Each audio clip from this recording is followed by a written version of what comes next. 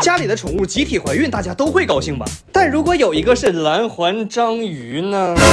我现在的心情很复杂，可以说是喜忧参半。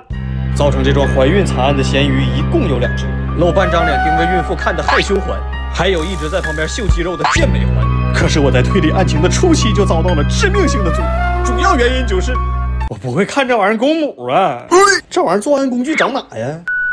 现在当务之急还是怎么处理这个孕妇。我知道你们很想看蓝环章鱼宝宝的降生，但几十只蓝环章鱼前赴后继的越狱，我可能连搬家的机会都没有了。上隔离盒吧，大人小孩全关一块，稳妥。哎，你吐沫咋焦黄呢？上火了？第一位孕妇搞定，心里踏实多了。带你们看看第2个孕妇。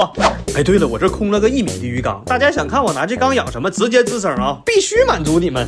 第2位孕妇登场。虽然我不知道是他俩谁生的，但是后面那个确实是墨鱼卵，给这俩怀孕嫌疑妇都补充营养吧。我现在心情非常复杂，你俩是早不生晚不生，偏偏赶在我买的墨鱼卵到家了才生，这钱花的渠呀！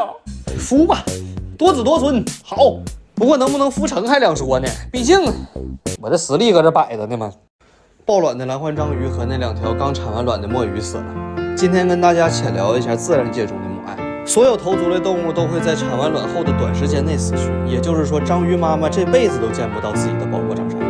有专家说，这是因为章鱼产卵后视线发生化学变化，导致错乱，然后疯掉了，进而引发自残、自杀，甚至是吃自己的晚足等行为。但我更愿意相信这是母爱的选择所带来的变化。我不清楚他们为什么产后要绝食，我也不清楚为什么产后一定要死。但是我清楚的是，如果他们疯掉了，乱吃东西，那第一个被吃的一定是他们小心翼翼保护的卵。可是他们并没有啊。即使产卵后绝食，甚至精神错乱到吃自己的晚足，他们也没有吃一个卵。在自身难保的情况下，仍留有一丝坚定的理智给后代。除了母爱，我想不出任何合理的解释。